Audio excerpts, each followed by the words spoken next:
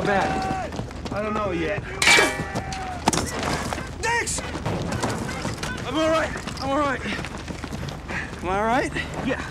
Yeah, you feel all right? Yeah, quit looking at me like that. Hi everyone, I'm Johnny, and today we're taking a look at Band of Brothers Episode 5 titled Replacements. This is another excellent episode, this one covering Operation Market Garden, an even larger airborne operation than on D-Day, but one that will this time be largely unsuccessful. Episode 4 is titled Replacements, and these replacements will be an aspect of war covered in the episode. On D-Day alone, the 101st Airborne suffered 182 men killed, 557 wounded, and 501 missing. Large numbers of missing men were common for paratroopers, given the nature of their combat. Replacements were something Easy Company and the 101st would have to struggle with throughout the war. Tension was common as new men filled the voids created by old comrades. Experienced paratroopers could be cold towards replacements, knowing they too might die. A notable replacement in the episode is a young James McAvoy, playing Private James Miller. Combat operations begin in the episode with Easy Company landing near Eindhoven in occupied Netherlands.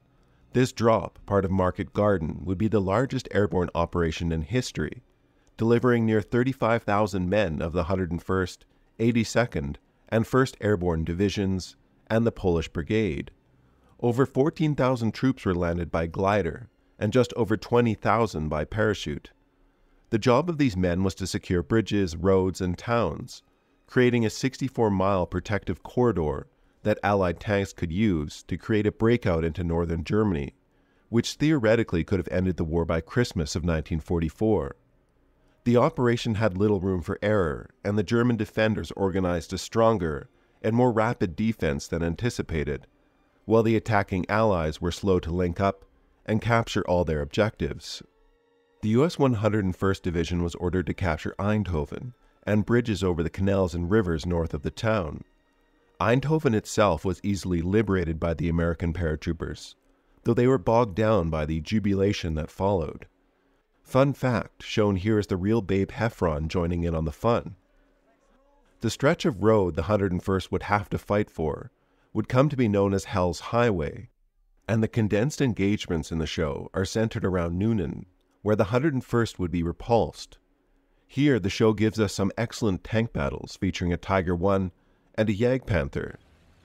At Noonan, Cromwell tanks of the British King's Royal Hussars of the 11th Armoured Division engaged with the German 107th Panzer Brigade, which would have historically fielded Panther tanks and Panzer IVs. A scene during this battle some people get bent out of shape over is a British tank commander's ignorance on receiving a warning from an American paratrooper. We got a ground tank! 100 yards on the left, body stay stacked!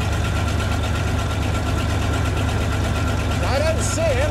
Put a couple shells through that building, you're gonna see him real good. I can't. My orders are no unnecessary destruction of property.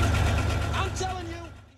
It's best to view this scene as a one-off. Tank commanders did have such orders, but they weren't stupid. What this scene represents is the occasional and documented rifts that could form between American and British soldiers. But for the most part, they worked well together. Two other themes to expand on in the episode is firstly the use of orange by the Dutch. In the 16th century, William of Orange led a revolt against the Spanish, who had occupied the Netherlands. Orange has since been a symbol of resistance and Dutch unity, and a color associated with the House of Orange. During the war, the British broadcasted radio for the Dutch resistance, called Radio Orange. The Germans outlawed displays of orange, which could even include wearing or displaying orange flowers. So you can imagine how good it would feel for the Dutch to celebrate in orange once again. Another theme in the episode accurately shows how horizontal collaborators were treated. The Dutch resistance took revenge on women who had relationships with German soldiers. This was a common occurrence in many occupied nations. Many of these women became homeless outcasts. Even their part German babies were shunned by society. The mood would further sour in Eindhoven after liberation, when it was bombed by the Luftwaffe on September 19, 1944, destroying large parts of the city, killing 227 civilians, and further damaging significant Allied equipment.